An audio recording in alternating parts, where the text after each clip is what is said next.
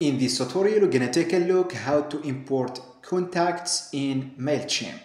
So the first thing that you need to do, you need to go to Audience, and after that, just click Add Your Contacts, as you can see here, and then you have three options. As you can see here, you can basically just click here to import from another service. If you are using ConvertKit to collect your emails, you can simply use this option.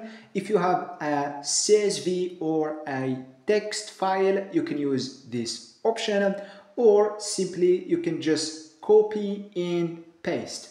So I'm gonna just choose this option, and after that just you click continue, and then all what you have to do is just paste your contacts as you can see here, and then just click continue to organize. And after that, you can simply just name your audience something, and then just click continue to tag. After that, you can choose or organize your contacts by creating a tags. For example, you can do something like member, and then just click continue to match. And after that, just click continue to subscribe. And from here, you can select the email marketing status.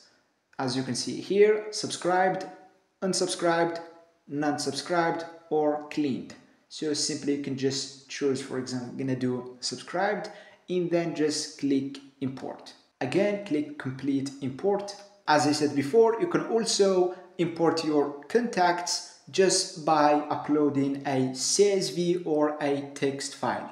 So simply just click here and click continue, and then just upload your file, and that's it.